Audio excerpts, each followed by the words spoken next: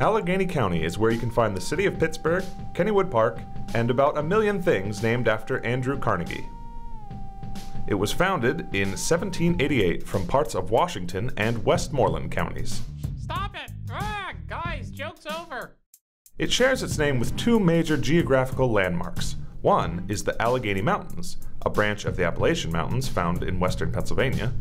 The other is the Allegheny River, which joins the Monongahela River to form the Ohio River.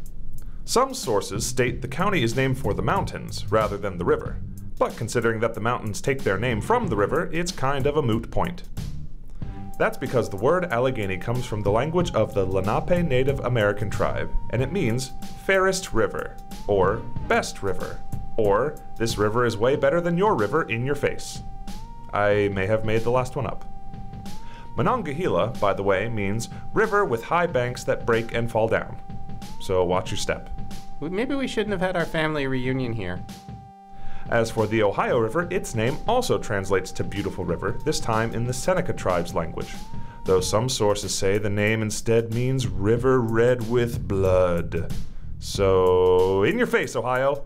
Allegheny River for life!